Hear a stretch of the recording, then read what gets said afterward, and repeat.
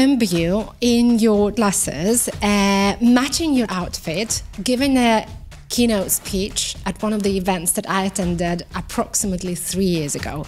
What happened since? Imagine you're driving, you're almost flying at that speed, and then you're like, brake, it's not going to work. But you did build a very successful business though. Absolutely, but what was the price? It looked beautiful on the outside, Right. but it felt terrible on the inside. Nobody said it was easy. Do you have to compromise on your authenticity at any point of time when you're in public? Being really you is the best foundation for turning into a client magnet. Nowadays, I primarily see myself as a flawsome human being. There was a moment when you decided to go in public. Language. Very often we communicate from an energy of violence or fear. My accent is terrible. I can't talk in full sentences. What if I forget the text? What if I sweat? What if I stumble? What if people will judge me? What if I say something stupid? Being courageous means doing things although we are scared. I was dying 50,000 deaths in that second. I need to become a public speaker. And no matter what it takes, I will train for the next 1.5 years. I will write a speech. I will train a speech. I will get feedback on a speech. And that's what I did. Yep. Well,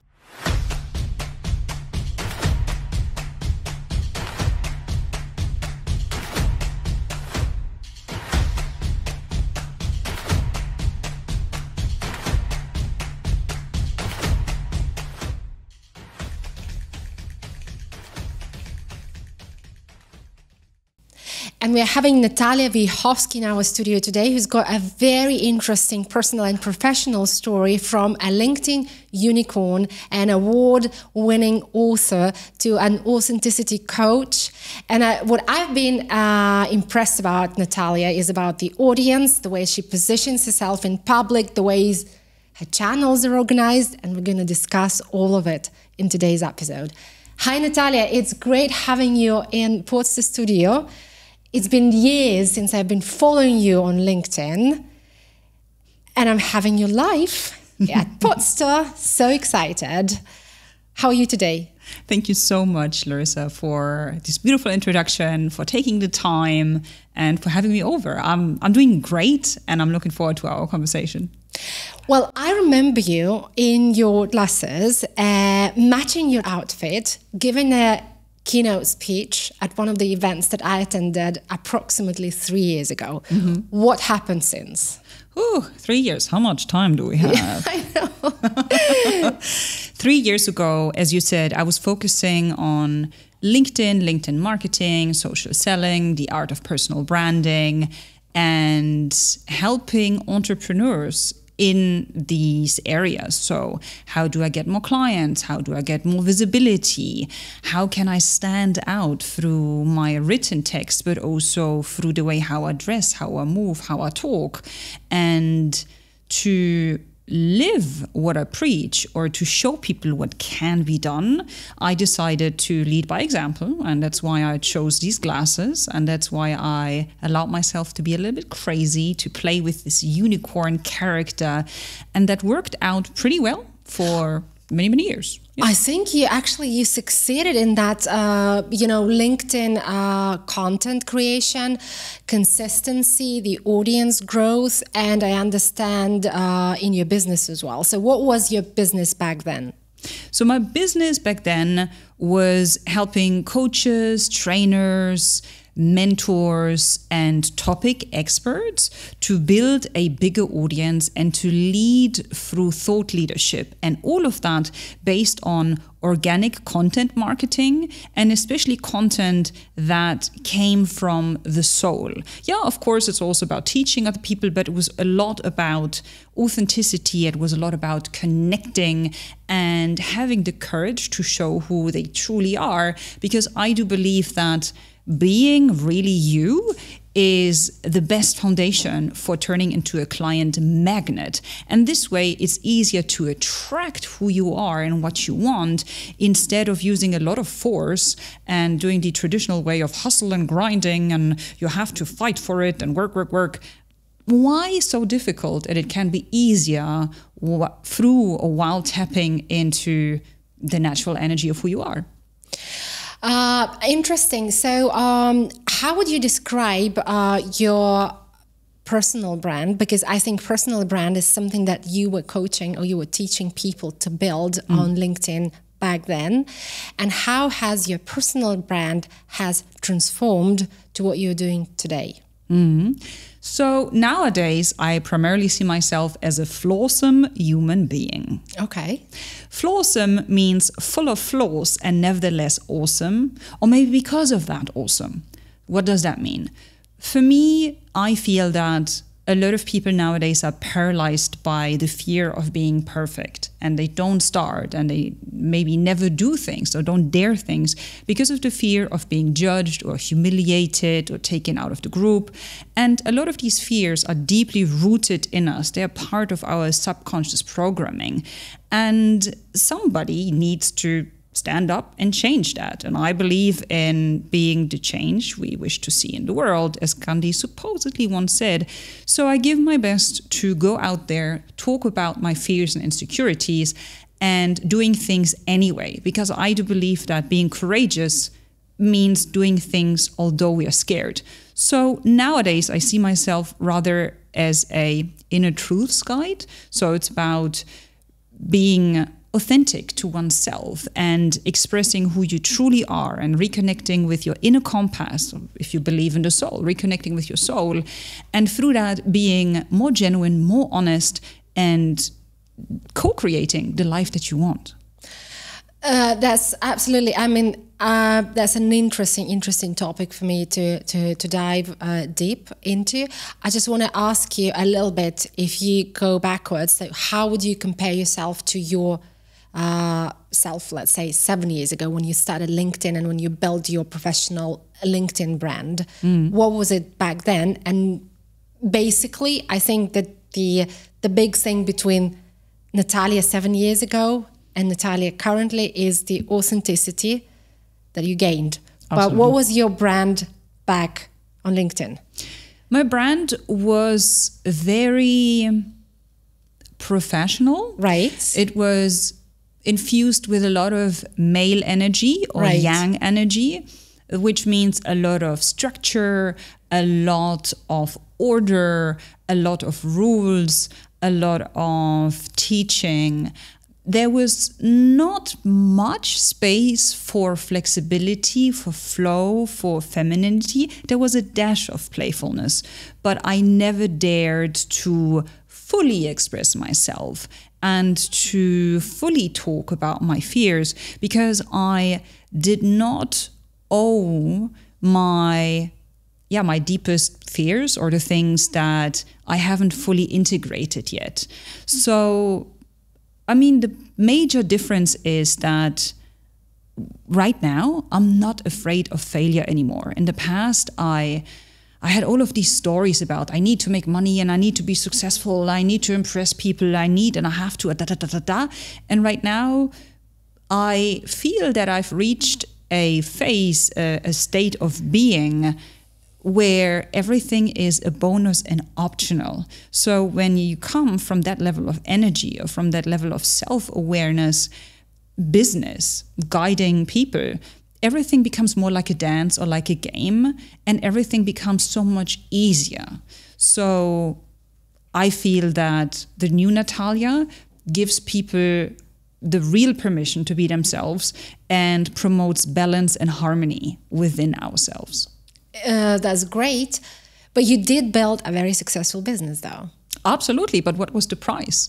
The price was disconnecting from my emotions. The price was not being able to fall asleep. The price was continuous inflammation, was terrible skin, was not much time with my friends and family, was not being able to fully creatively express myself. So it looked beautiful on the outside, but it felt terrible on the inside. So my brand was called Think Natalia. That's right. And that's why the brand had to die, because I was putting way too much effort into the thinking part instead of in the feeling part. So yeah, I changed a lot from how things look like, although I know in the world that we live in 3D reality, it's important how things look like. It's about marketing, presenting yourself. But we tend to, I feel, way too often forget about the part, how do I feel? And when we don't feel good about it, or when we reach the state of being where we don't feel anything at all, I think this is dangerous. And I observe that this is something that unfortunately is happening quite a bit globally. I guess my main question, I'm just trying to sort of build a little bit of a confidence of myself and also probably the audience that is listening to that. Very often we as human beings are going through the stage where we need to put a lot of energy into, structure thinking, commitment to be able to achieve some certain, tangible results that we call them, be it a career, be it an audience growth, and audience growth is a big issue, right? You're competing with so many creators. There are multiple different things behind that are forcing us to be whoever we are on the front level, but not everybody has the courage to sort of step up from a successful business and change it into something that probably requires some time to pick up as a business model, as something that can bring you the real income. So what was that moment, and when did you change? How did it happen, and what you're doing now? So my word that I'm associating you with now is the authenticity. I called you like an authenticity coach. Okay, so let's discuss the authenticity and how did you come to that? Yeah, so as you said, after 7 years of really guiding people when it comes to questions of social selling and content marketing and being a thought leader on LinkedIn, I realized that I felt very angry. I woke up one morning and I thought, I channeled my inner Hulk and I realized, gosh, this is really not healthy. So I talked to a couple of coaches and mentors and I realized, you know what? There is something that I'm not getting, because I do believe in the universe and I do believe that the universe is here to help us. It's a kind universe and it wants us to grow. So it usually whispers through our soul and tells us, hey, human, look to the right, or, go to the left. And I was ignoring that for a very long time. So I realized in the current environment and setting that I've built for myself, there's no way how I'm going to get out of it. So this is why I decided to go on a sabbatical for 9 months, say goodbye to all of our clients, or temporary goodbye, say goodbye, or I need a break to our suppliers, to our PR partners, to our affiliate partners. Stopping our ads and making sure that nobody gets access to our online classes and master courses and whatnot. So I think I needed almost 5 months to close all of that, or to shut it down, that machine. I really felt like one of the fastest trains on this planet. I don't know how much the fastest trains are, most probably like 350 kilometers per hour. So imagine you're driving, you're almost flying at that speed, and then you're like, brake. It's not going to work. So every day I made sure I stepped on the brake a little bit more until I then reached my sabbatical. And during that sabbatical, my gift for myself was to do less and to be more, and to really be honest with myself and see what was missing. And I realized that I was totally disconnected from my emotions, because I judged my emotions, and I judged especially femininity and true womanhood and everything that was related to that. So I really had to go deep to figure out where my wrong beliefs are, where my inner wounds were, replace them with a new truth, with new beliefs, and then at the end of it, come out with the true Natalia. And I decided to take my audience on a journey of that. So I kept on blogging, or I kept on writing, especially on LinkedIn and Instagram. Well, at the end of it came a new Natalia, a book that is out right now. And hopefully it gives people hope, or encourages people to say no to whatever they have built, if in the core of their hearts they're not feeling in alignment. Because I feel that no job, no title, no whatever it is, it doesn't matter how much money it gives you, it doesn't matter how prestigious it is, if you have to abandon a huge part of yourself, it is not worth it, because you're going to pay the price. And the price is life force energy. You will feel depleted, you will feel old, and it will manifest in many different areas in your life. So have the courage and take the jump. So barefaced authenticity. Exactly. Is there an easy answer to finding your authenticity? Well, if it was easy, everybody would do it, right? Probably. I think it was Coldplay who said, "Nobody said it was easy." So, what does authenticity mean? For me, authenticity means being an original, being truthful, being unique, and I write unique, YOU-NIQAE. The easy, in quotation marks, way is to start with 10 minutes per day, 10 minutes that you gift yourself with. Mm-hmm. And these 10 minutes, do something that is all about self-love or self-respect, self-appreciation. If it is getting a glass of water or a cup of coffee or tea and just staring out of the window, do that.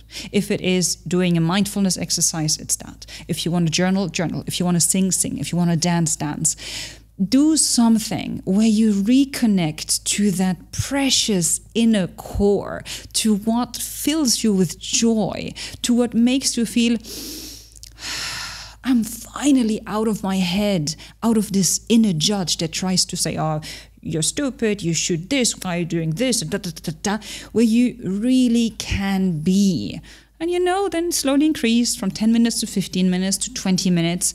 And if you say, you know what, get a coach, get a mentor, somebody who takes you by the hand, who has been through whatever you will go through, and who holds your hand, who accompanies you and makes the whole transformation easier. That's right. And is it something that you are helping people to do now? Absolutely. So you are taking people by their hands and walking through them a journey of finding the true selves. Exactly.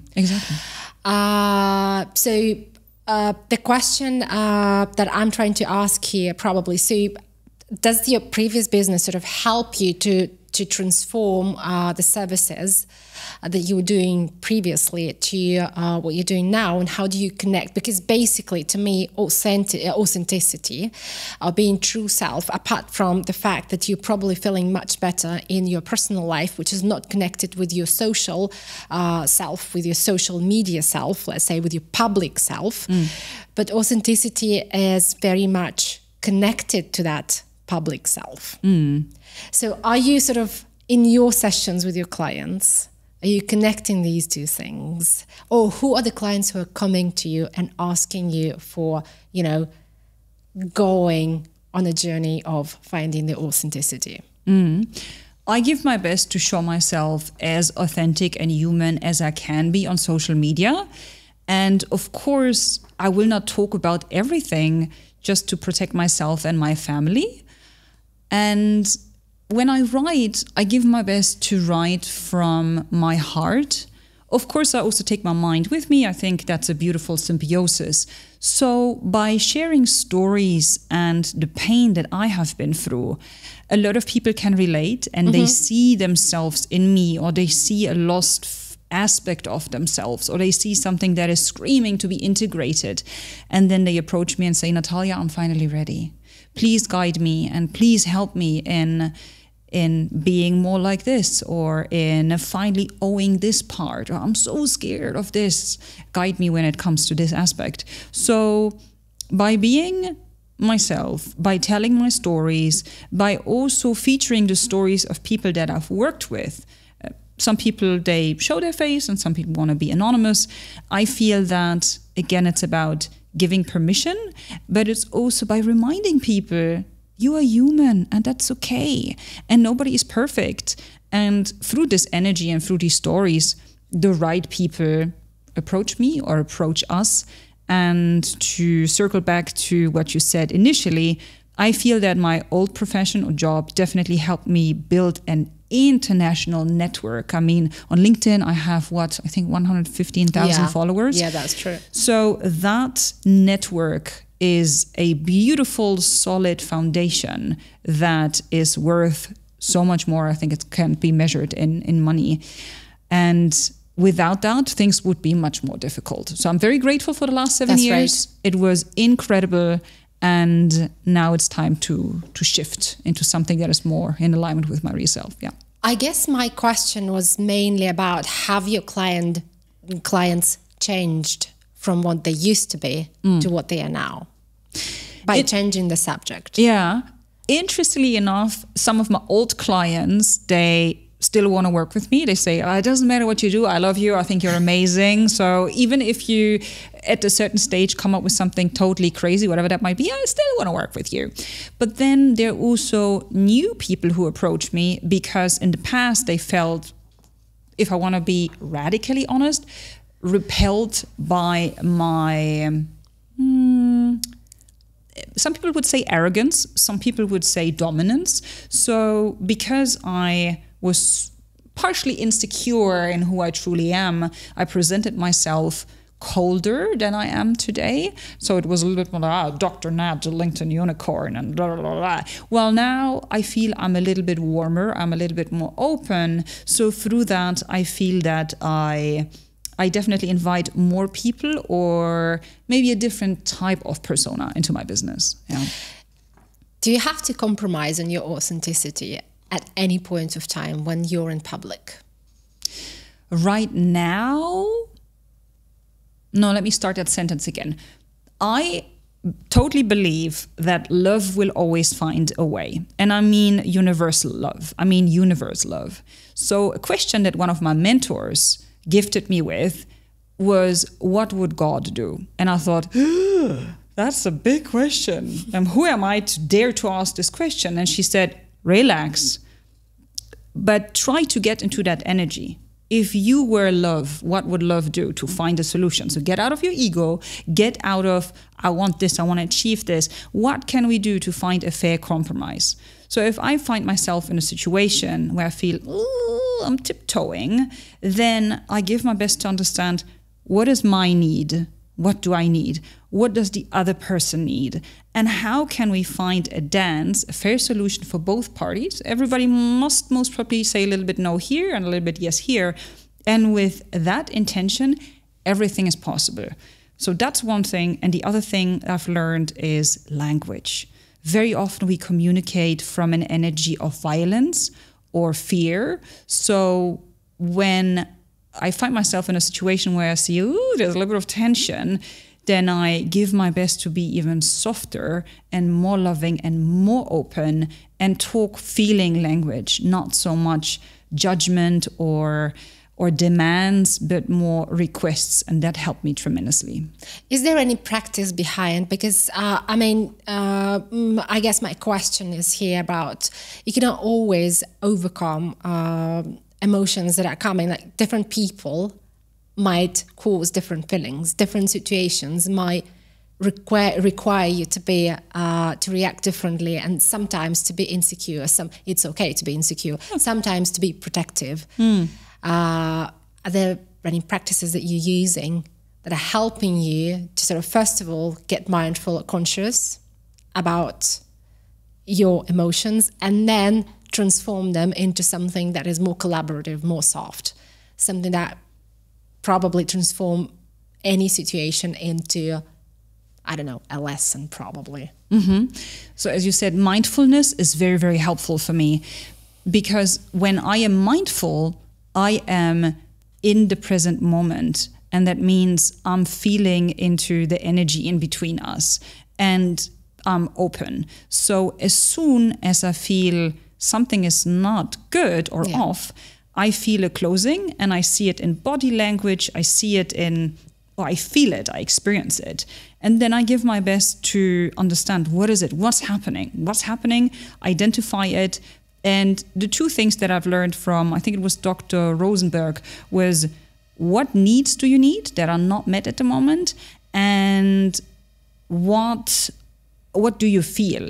As soon as I can identify that, I have a quick conversation with my inner self and I ask, is it a good idea to feel that right now? Or can we maybe park that until we're home? Or can we maybe let's say, answer and react professional or whatever, but then have an honest conversation with that person behind the scenes saying, when you did that, I felt scared, or I felt abandoned, I felt disrespected.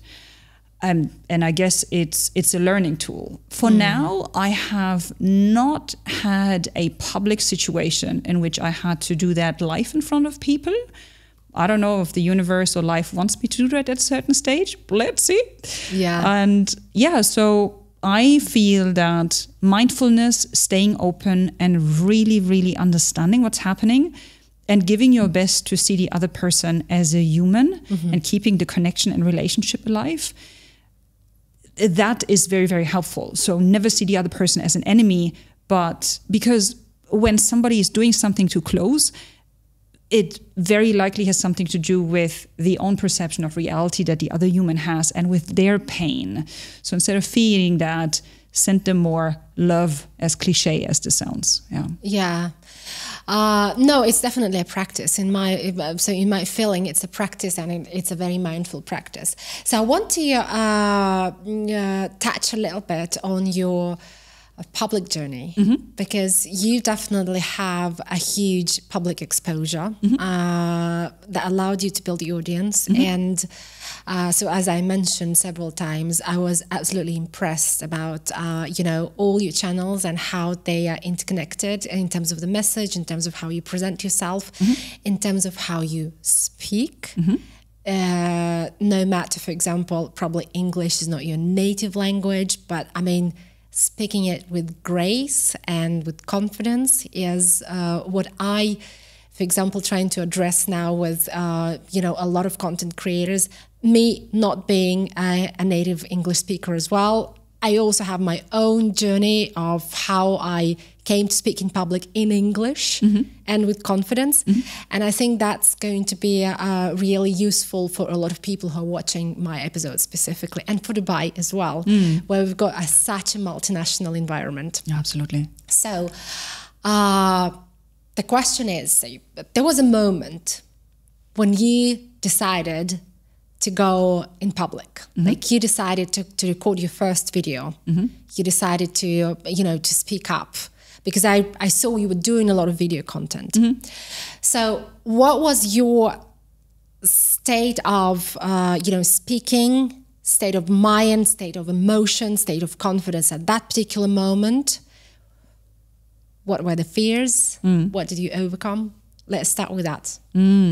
So when I quit my last job, I did a sabbatical after that. And during my first sabbatical, because the sabbatical we talked about was my second one, so I already have, or gifted myself with 2 sabbaticals. That's a good practice, right? It is. And I mean, there are great TED Talks out there about the art of doing or practicing sabbaticals, but let's not get sidetracked.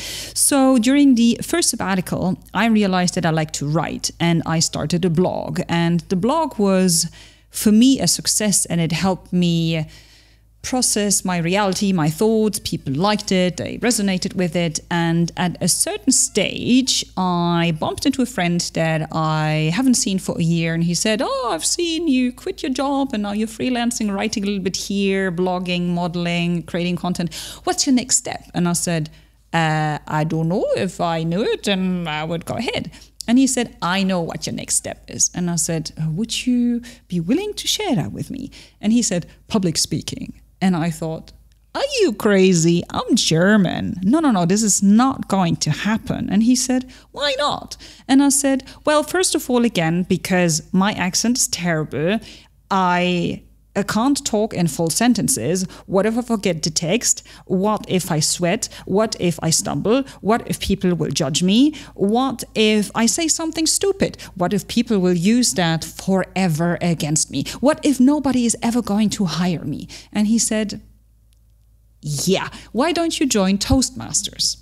And I didn't know the concept before. And I said, "You know what? Let me just join for one event." And I was absolutely fascinated by the power of speech. So basically what they don't tell you, and this is something to remember, when you go to a Toastmasters event for the first time, they have the normal meeting, which is all about becoming a public speaker and being more confident in presenting in front of people. And they have different sections. So some people, they prepare the speech, and then there are some people who evaluate the speech. And there is also a short section in which they pick somebody out of the audience.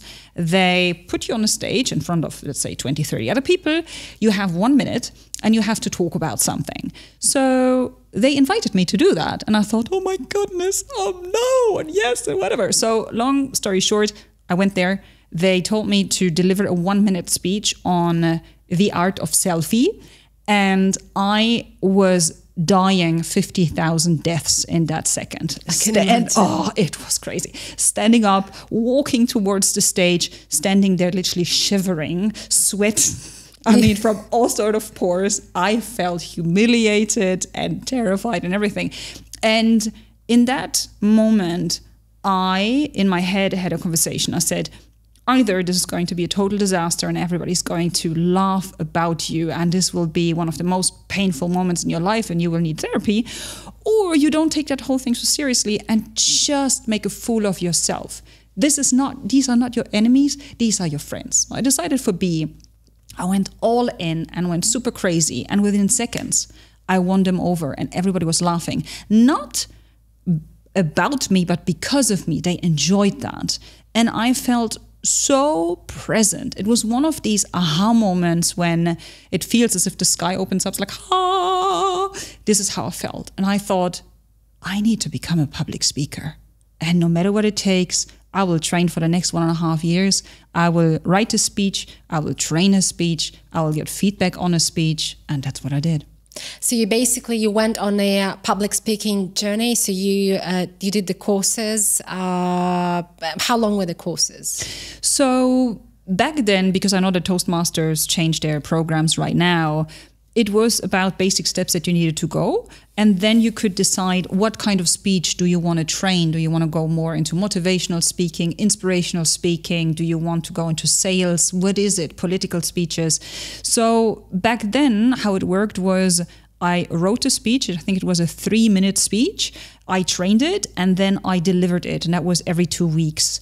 And then I got feedback, watched it, listened to it, and did that. And I did that for 1.5 years until there was a message in my LinkedIn inbox which said, Dr. Natalia, we've seen that you're a fabulous speaker. We would like to book you for our event, 300 graduates, a speech of 1.5 hours. And I thought, oh my God, people really want to book me as a speaker. And that's amazing. And they even offer me money for that. The problem was, though, they wanted me to speak for 1.5 hours. And I was just able to deliver a speech for 3 minutes.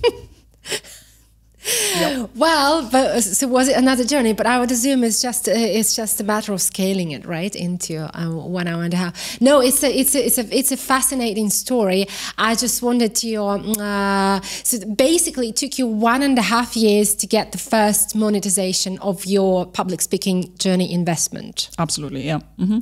First of all, I have to tell you, so you're a true example of that investment was so worth it. Because no matter, you can do it practically. You can do the practice regularly if that is required. But what I want to tell is just this is a true example of how a non-native English speaker can become a really fascinating public speaker. The question, so the very first speech that sort of encouraged you to get into that journey, where you sort of made yourself looking fun. What was the funniest joke about yourself that you allowed yourself to open up to the if you remember it? Yeah, I remember that when I came to the Middle East, I was told that being very expressive and being emotional and loud is frowned upon. And especially as a woman, it's non-classy. So I didn't do that. I always was the clown in my family, and at the party, whatever, I channeled my inner storyteller. But until then, I was never, ever the some people say I have a face like Jim Carrey or the Joker. I can do a lot of mimics, Right. and I can also play with my voice. So I, for the first time back then, went into the rubber face, plasticity of my face, and played with my eyebrows and huge eyes, big mouth, and talking faster and slower and with a pitch voice, low voice, and doing these huge movements and really, I would even say, channel my inner idiot and having fun. And people felt that. So it was not so much what I said with my words, but it was more what I said with my mimics and gestures and body language. And especially as this was not expected, I feel this is what did the whole boom and wow effect. Yeah.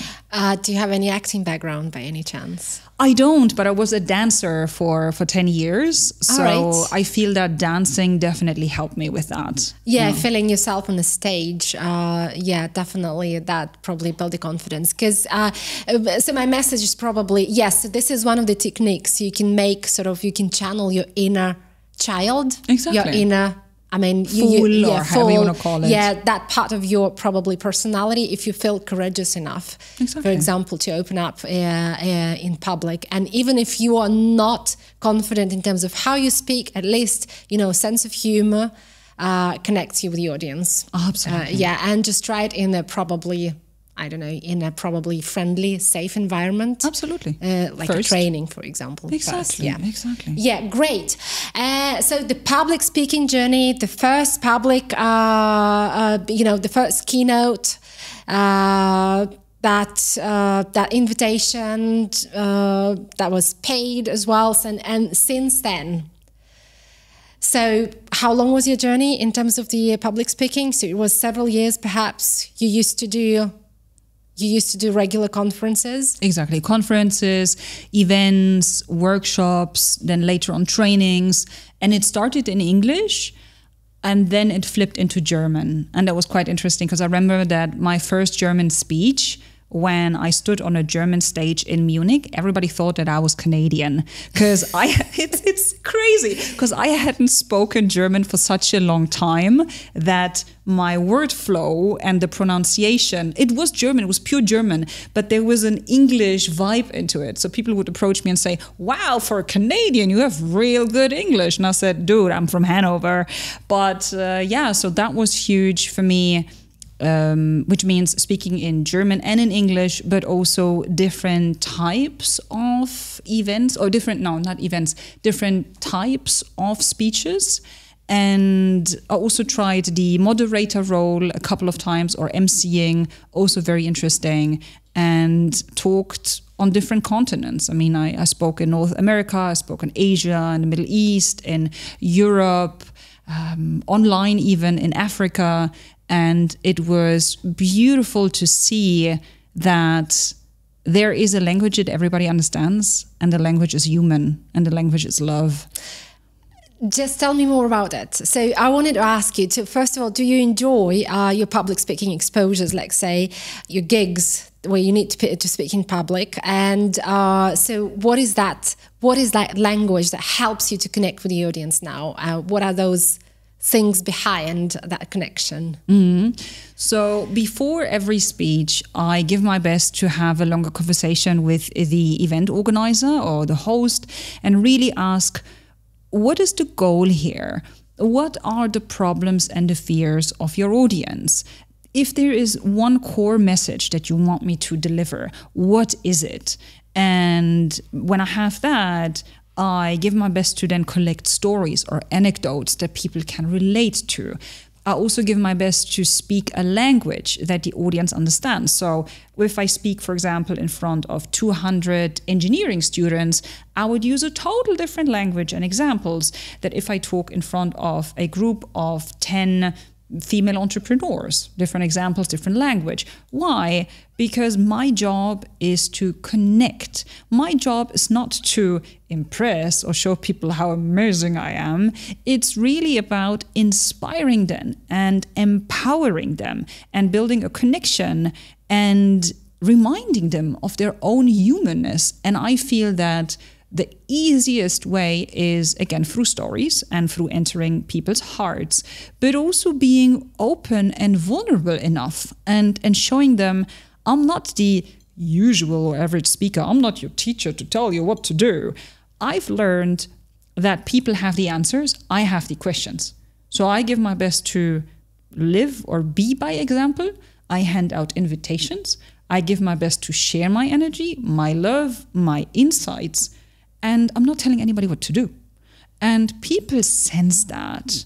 And at the end, if there's just one person who decides to stop smoking or regularly go into the gym or start meditating or finally read that book or whatever it is, if I could just inspire or empower one person to change for the better, my job is done. And what are the sort of typical themes or topics that are offered for your keynotes nowadays? So what are you talking about? LinkedIn, about business, or about authenticity, or about, personal growth, brands? There's so many, obviously. So in the past, as you said, it was more that. Just recently, I delivered a speech on the art of creativity, because what I hear over and over again is that people feel stuck or they feel disconnected, they feel uninspired. And I feel that this has a lot to do with being stuck in our minds and with too much structure and order. So that was quite interesting to get people back into a level of playfulness or of childlike curiosity. So I did that and I realized that's nice, but it doesn't really open it was lovely, but it was not 100% what I want. So I said, you know what, let me take a break from speaking. Let me really focus more on writing. And then let's see how the whole thing evolves. A vision that I have for myself in the very near future is to not be a, let's say, classical keynote speaker, but I want to tap even more into the edutainer role. Edutainment in the sense of education and entertainment. So in the near future, I'm flirting with the idea, and I don't know if it's going to happen, to create more an experience for people in which they open their hearts. So maybe we will sing together, maybe we will dance together, right. Maybe we will... The core idea for me is to get people into their body and into their senses. So can I see something? Can I smell something? Can I hear something? Can I touch something?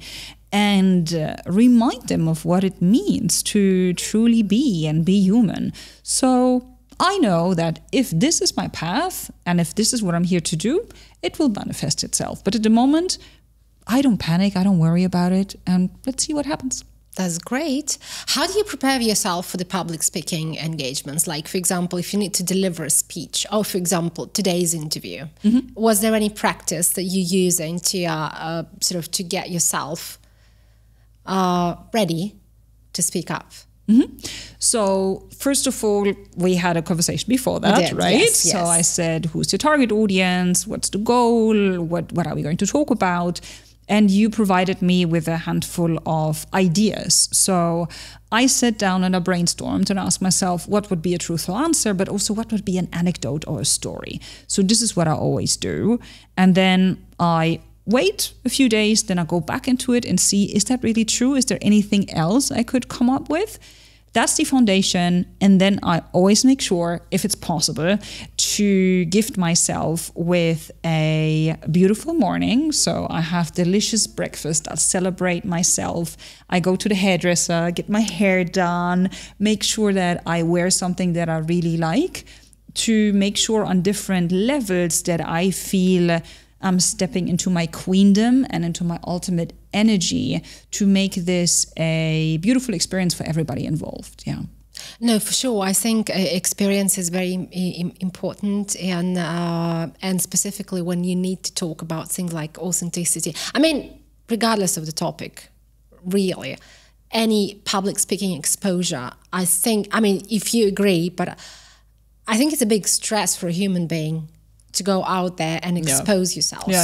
I don't know, probably it's natural for those who've got those acting experiences or who are naturally were born to become actors or feel natural on the stage. But apart from that, for an average human being, it's a big stress. and, getting yourself into a practice or routine that allows you to feel comfortable with yourself. I think that's very important. I don't know, to me, it's a stress, but at the same time, it's such a relief when you do it. You feel really satisfied with what you've done. I don't know, how about you? Yeah, I mean, I read somewhere many, many years ago that it's the most natural thing to feel a little bit nervous or excited before a big speech or an interview, and that this is just a parameter that shows you that you really care. If you go somewhere and you deliver a speech or you're interviewed and you don't feel anything, that's a dangerous sign in the sense that, maybe you're not really excited about that anymore. Maybe there's something to look at in the sense of, do you want to shift? And so acknowledging that you are a little bit nervous or you're experiencing stage fright or however you want to label that, it's the most natural thing on this planet. It's human. It shows that you care. Kudos to you. Now, next step, what can you do to make your life easier? I've learned that the body and the mind are connected. So when we're nervous, we're usually in our head, and the head tells all of these stories of what could happen, and I'm panicking, oh my God, ah! So when we can slow down our thoughts, we can feel better in our body. And how do we slow down our thoughts? Through mindfulness, through meditation, through breath work. So you don't need to be a yogi and you don't need to be a monk. You can literally go into any social media platform and have a look at a short exercise or practice of 3 minutes, 5 minutes, whatever it is. Choose one that works for you and literally breathe, and you will feel so much better. I mean, there's studies which prove that. It's not woo-woo, it's not spiritual, it is solid data and facts. Regulate how you breathe, reconnect to your body, and your mind will stop talking and it will get you into the present moment. It's basically the same about the speech. I mean, articulation is the same kind of muscle, right? Yeah. So you can just train in the same as you're doing a warm-up before a big training, for example. So it's the same thing. Yeah. So I have two probably last questions. So one would be, since podcasting is very much popular in the Middle East, if you were to start your own podcast, what would it be? Ooh, I would most probably invite people that I feel deeply inspired by, who give their best to be as truthful and loving as they can be. So most probably the podcast would be something along the lines of the journey to wholeness. So interviewing people and talking about my own journey of, some people would call it inner child work or shadow integration, overcoming wounds or childhood trauma, anything that gives other people the permission to be human and encourages them to do the inner work. It would be something along these lines. Would it be in English or in German? Most probably in English to reach more people. Yeah. Right. Interesting. No, I think it's a super interesting niche for sure. And what would be your recommendation? I know you don't like to tell people what to do, but what would be your sort of reflection recommendation to those who would like to start their public speaking journey? Let's not call it a public speaking, but let's call it a public exposure. Any type of public exposure journey. What would be your piece of advice? First of all, get the basics done. So understand, why do you want to do that? And is this truly what you want to do? And understanding the motivation, the experiences behind it. Because when you don't know why, or when your why is not solid enough, then when you will experience hiccups, it will be difficult for you to get back into it and stay motivated. So having a solid, why do I want to do this? What's the ultimate goal? Super important. So once we have that, next basis or the next, let's say, layer is, why me? What do I have to offer? What makes me different? What makes me unique? How do I want to be perceived? How do I want to make people feel? So the basic questions of branding or personal branding are a must. In the end, I do believe in what Paul Watzlawick said, you cannot not communicate, everything is communication. So when your internal communication with yourself, when there's no clarity, when there's a lot of confusion, you're going to project that into the outside world. That's why, for me, it's an absolute must to get the inner clarity, the inner structure, the inner aha first, and then repackage that and send it out to the universe, to your community, to your audience. It will make a huge, massive difference. That what I've learned over the last 7 years with so many people that are coached and guided and trained.